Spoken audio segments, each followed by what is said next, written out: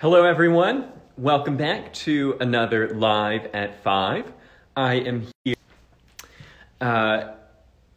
where I am going to talk to you about a furniture item in the house that if inanimate objects can be political, which I think they can, then this is the most political object in Saarinen House, possibly in any house in Bloomfield Hills. And it's political for what it was attempting to do for the Finnish independence movement. And I am talking about our bench raya. And this is usually the thing that catches people's eye the most when they come on a tour of Saarinen House. And I like to joke that it is a carpet couch, but the proper term would be bench raya. Raya, spelled R-Y-A in the Swedish spelling, or R-Y-I-J-Y in the Finnish spelling, is a very ancient type of weaving. It's a traditional Nordic weave. And raya weaving simply has a high pile. And so when you look at this rug and you see how it looks furry, that is what makes it a raya, or another term would be a flossa rug. And most of the rugs that are here in Saarinen House are raya rugs. And most of the decorative output of the Studio Loja Saarinen, Cranbrook's weaving workshop, were these high pile flossa or raya rugs. Why? Well, they are comfortable. If you think about walking over a raya rug, you're walking on the pile, and so it's going to be plush carpet. It's going, instead of like a flat weave, like a kilim rug, these carpets are going to be softer underfoot. It also allows you to have great flexibility with the design, because the design of these raya are coming from the knots and not the weave. And what I mean by that is that if we look at this intersection here, the red part, those are simply knotted threads. And that might be 3 or 4 individual strings cut to length and then tied together on the loom, so they're coming up like this. Now, this rug was used for over 20 years in the house, and so it's really been flattened with age. It's also possible that it started really quite short and was actually a shorter pile than even the rug right next to it, which has a longer nap to it. And if we look at the back of one of these raya, we can see how the design of the knots is reflected. So these are the back of the knots. And then the sort of natural color, that is the linen weft that's woven across back and forth to actually form the structure. So you're seeing the back of the knots are the different colors, and then the long lines are the actual weaving structure. So today on Live at 5, I just want to focus on the bench raya and why this is political. So for those of you who do not know Finnish history deeply, Finland was for a very long time, was not a sort of modern nation state. It was part of Sweden. It was part of various empires through the Middle Ages. Very nomadic people. It is the only European country that has an indigenous people, the Suomi people of the north of Finland. But in the 19th century, under Tsarist Russia, Finland was a district in the Russian Empire. And just like those friends and comrades in Moscow and in St. Petersburg, the Finns were unhappy under the Tsarist leadership, and so they fought for independence.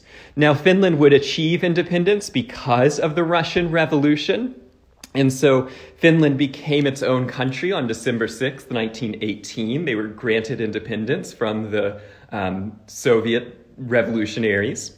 And the sort of fight for Finnish independence, though, started long before that. And in the late 19th century, there was a movement where if you were outright political, you could be arrested. But could you use art, craft, and design to be political, to fight for independence? And so there was a movement, the Finnish National Romantic Movement, of creating Finnish identity through architecture, through seating furniture, through painting and mural arts. And one of the leading designers of that period, Askli Kalila, designed the first of many bench rayas. And these were woven at the Finnish Friends of Handicrafts School. This is one that the Saarinens purchased for their home in Finland, called the Flame Rug of 1902. And these began appearing in the late 1890s and then really took off after the 1900 World's Fair. Those of you who know Saarinen's history quite well know that Saarinen designed the Finnish pavilion at the 1900 World's Fair, and he incorporated bench rayas as an example of a seating furniture form that did not owe anything to other countries. So it wasn't neoclassical, it wasn't sort of Germanic, like the Biedermeier chairs in this room. It wasn't Swedish neoclassicism. It was instead this idea of the Finnish, rural medieval Finn taking animal pelts, putting them on the cold stone wall, running them across the stone bench, and then you would sort of wrap up in it. And so the Raya rug became quite popular because of the World's Fair and because of the acclaim that Finland got through its Eliel Saarinen designed World's Fair building. And part of that acclaim was political. Western Europe and America were quite sympathetic with the desire for Finnish independence. And so there was this sort of strong feeling that the Finnish pavilion was this mighty example of a nation about to be born. And so it became something of a status symbol in the sort of bourgeois Finnish homes to incorporate bench rayas as a statement of being allied with the Finnish independence cause. Now, if you look at enough of these, they're very often much, much furrier, much denser with the raya weave, and they often have decorative designs like the flame rug did, and Eliel Saarinen even designed some that were narrative, that told the story of the building of his building woven into the textile. Here at Cranbrook, it has these unusual arms. Usually they're built into an inglenook, so it would actually be the whole sort of width of the room. Or they are simply left without sort of major arms. If you look at the example in Helsinki, it has much smaller arms. So Saarinen sort of modernizes it for the Cranbrook home. He gives it the Art Deco arms, which are made out of tropical hardwoods, ebony, and these were made by Tor Berglund, the Swedish craftsman who was working in the Cranbrook woodshop. And then, of course, the entire bench raya, which right now it's held up through Velcro and a cleat. I'm not sure how the Saarinens hung it up, but this was, of course, woven by Studio Loja Saarinen. And if you want to learn a lot more about the lady of the house, Loja Saarinen, and her commercial weaving workshop, at 7 o'clock tonight, I will be delivering a lecture on Zoom, a virtual lecture about Studio Loja Saarinen and Cranbrook's Art Deco weaving enterprise.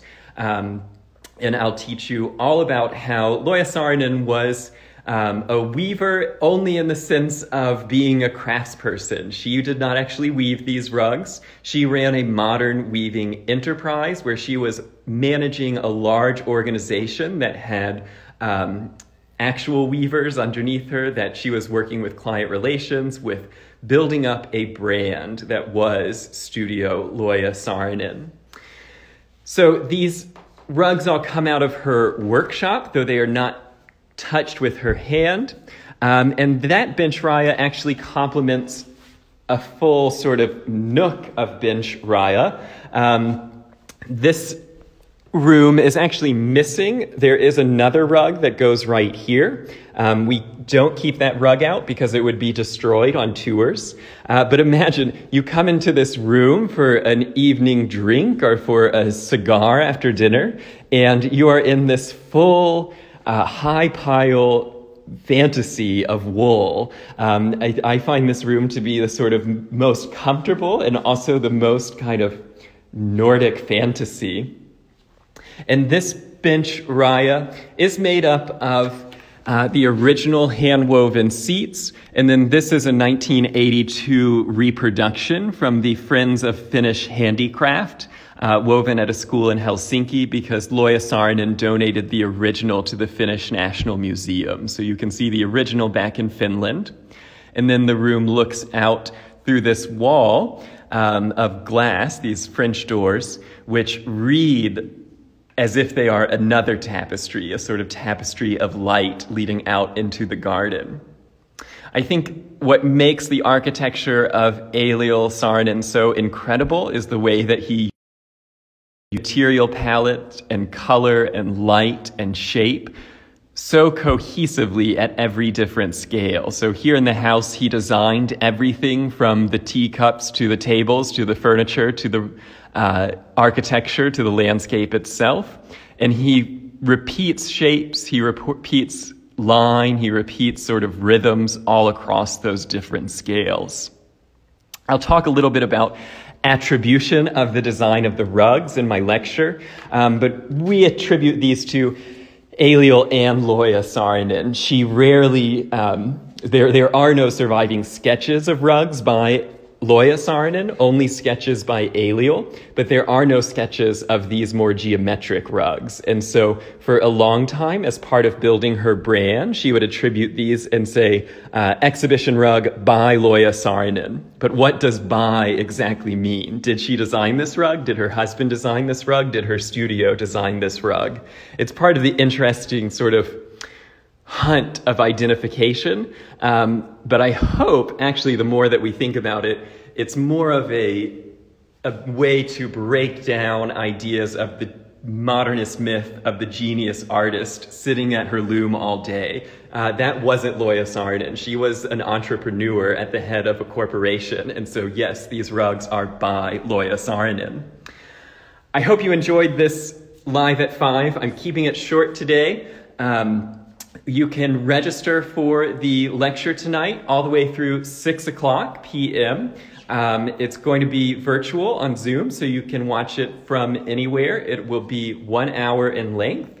And I'll be back next Tuesday for another Live at 5 on Instagram. It really feels very far apart now that I've gone down to one a week. If you have any places that you want to go and explore, please send me a message. I'm always happy to go out and take the camera to a new location. And if you have any suggestions about a time that works better, let me know that too. The world is changing and ever evolving, and so I want to make sure that Cranbrook's digital outreach is reaching you and making the best impact that we can here at the Center for Collections and Research.